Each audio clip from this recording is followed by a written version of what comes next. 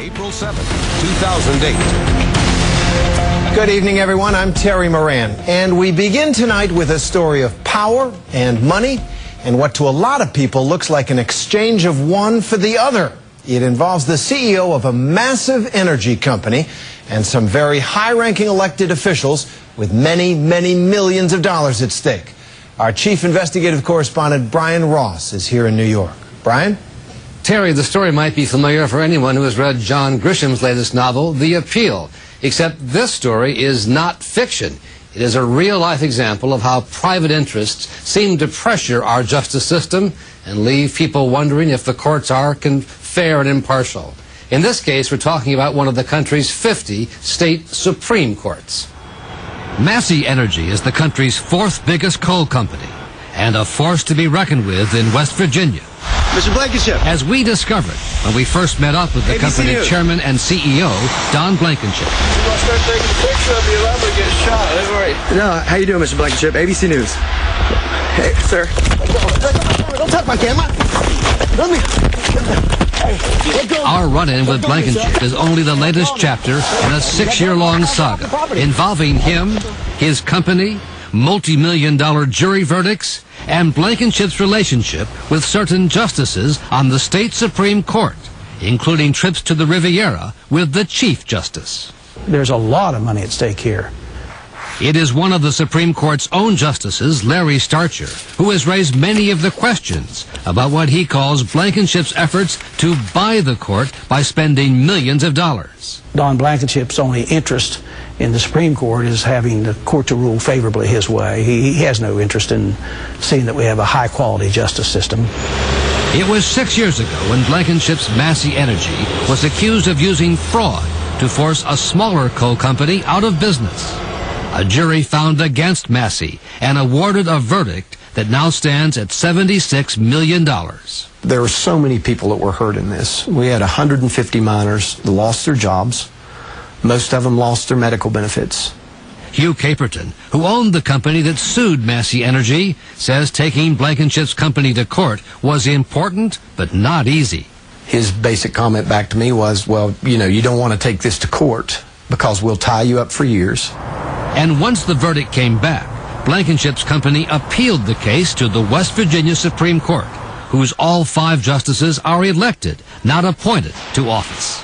But as the appeal was pending, Blankenship then helped to raise $3.5 million for an advertising campaign. Liberal Judge Warren McGraw led to the defeat of a justice perceived to be against Massey Energy. They had a sign with a target on his back, said they were going to take him out. The candidate favored by Blankenship, Brent Benjamin, was the first Republican elected to the Supreme Court in West Virginia in decades. I said he bought a seat on the Supreme Court, and I think that today he made an expenditure of money that resulted in having a favorable seat on the Supreme Court. Bought himself a seat on this court. That's a term I've used before, so I'll stand by it. And that bothered me, and it still bothers me. And unfortunately, Justice Benjamin sees nothing wrong with it. He sees that there's no reason for him to step aside in Massey cases, despite multiple motions for him to recuse himself. Justice Benjamin declined repeated requests from ABC News to be interviewed for this report. He has said the money spent to help elect him has no influence on his judicial rulings. If that's not the appearance of impropriety, then I don't know what is.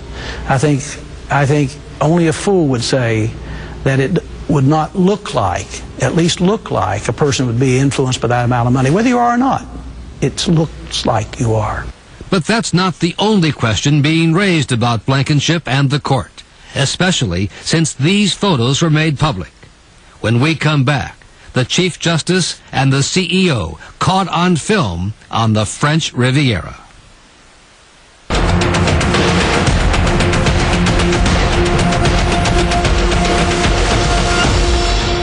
So let's go back now to Brian Ross and his investigation of a West Virginia coal company and the relationship between the company's CEO and some of the most powerful judges in the state.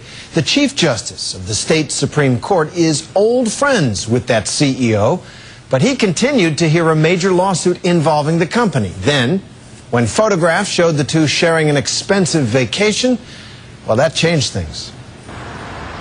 This is the French Riviera, one of the most expensive vacation spots in the world, where a glass of champagne is $25 or more. It is the very place where, in the summer of 2006, the Chief Justice of the West Virginia Supreme Court met up with the CEO of the big coal company that had tens of millions of dollars in cases before the court. Chief Justice Elliott Spike Maynard on the left, and the CEO of Massey Energy, Don Blankenship, on the right. It obviously shows two men that have a close relationship. I don't think it shows that they're strangers. Fellow Justice Larry Starcher says he was outraged when he first saw the pictures, taken at a time when Massey Energy had a $76 million verdict against it on appeal before the court. It was in the Supreme Court. We were getting ready to decide it. So he would know that?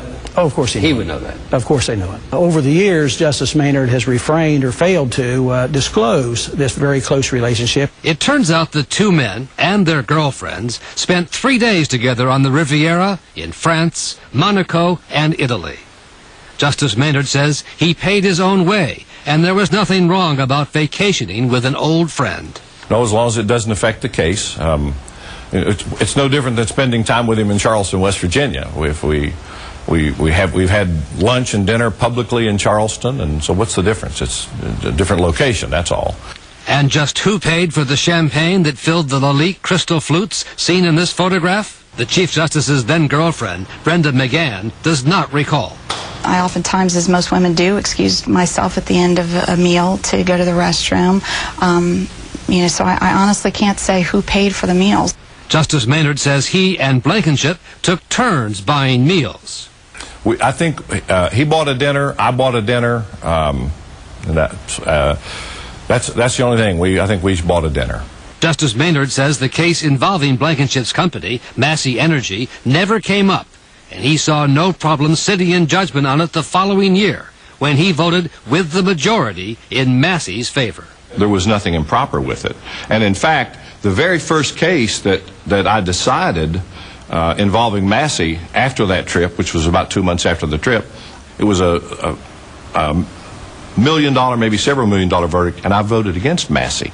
But this year, when the photos got in the hands of the lawyers suing Massey in the much bigger case involving $76 million, Maynard finally took himself off the case and a new hearing was ordered.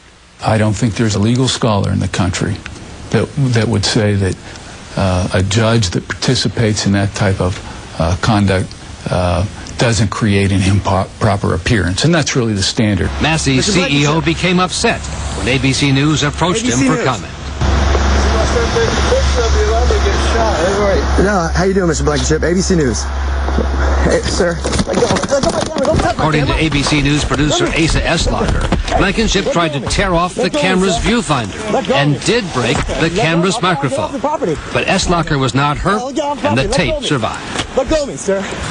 Blankenship later issued a statement saying he often visits and dines with Justice Maynard, did not discuss the case, and that any notion he tried to influence the court with election money or trips is baseless and absurd. Oh, he has shifted the court. There is no doubt about that. That money has shifted the judicial temperament of this court. No question about it. No question about it. Last week, the West Virginia Supreme Court ruled on the Massey appeal again, without Justice Maynard or Justice Starcher, who says he too felt he should take himself off the case because of his role in the controversy. And once again, Massey won the appeal, meaning they won't have to pay the $76 million verdict. By the way, the acting Chief Justice in the case, who voted in Massey's favor, was Brent Benjamin. The judge Blankenship raised $3.5 million to help get elected. When this occurs, it really destroys the faith that I had in the court system for the last 3 decades, quite frankly. This is Brian Ross for Nightline.